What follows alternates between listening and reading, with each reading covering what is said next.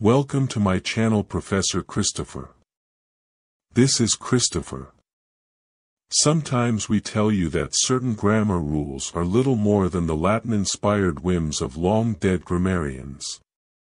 But not so with the verbs lay and lie. This pair is a doozy that's been tripping up English speakers for 700 years. Lay's most common meaning is to place something or someone down in a flat position. Lie's corresponding meaning is to be in a flat position on a surface. Lay is transitive. It requires that the verb have an object. There has to be a thing or a person being placed. Lay it down. Lie, on the other hand, is intransitive. It's for something or someone moving on their own. Or something or someone that's already in position. You can lie down there. You can lie there all day. That's tricky enough, but it gets worse when we start using the words beyond the now.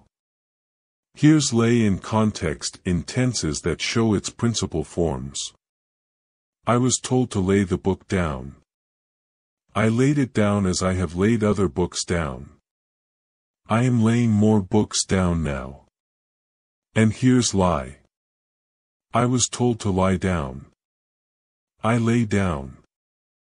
I have lain here since. I'm still lying here. Did you catch that?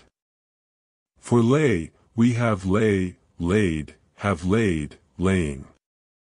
For lie, we have lie, lay, have lain, lying. And then there's the unrelated verb meaning to tell an untruth. That lie goes, lie, lied, have lied, lying. What fascinates me about all this is that the language has continued to carry a torch for the distinction for 700 years. Enough writers and editors get these right generation after generation, that there continues to be a right and a wrong. It's not because dead grammarians said so, but because people like you get it right, often enough anyway, that it's still how the land lays. I mean lies. Thanks for watching. Please like, share and subscribe.